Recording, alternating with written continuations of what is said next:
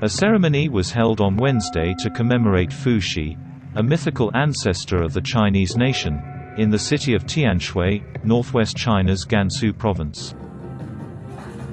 After the drum beating and bell tolling, a eulogy was read during the ritual held at the Fuxi temple.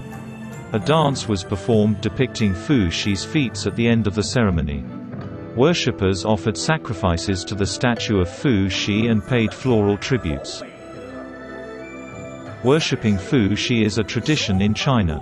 In 2006, the annual ceremony commemorating Fuxi in Tianshui was listed as a National Intangible Cultural Heritage by the State Council. About 300 people participated in the commemoration ceremony. A similar annual event was also held in Taiwan on the same day. It was the 9th year since 2014 that the Chinese mainland and Taiwan simultaneously held worshipping ceremonies for Fuxi. Unearthed millennia-old stone carvings depict Fuxi as half human and half snake. Tianshui is said to be Fuxi's birthplace.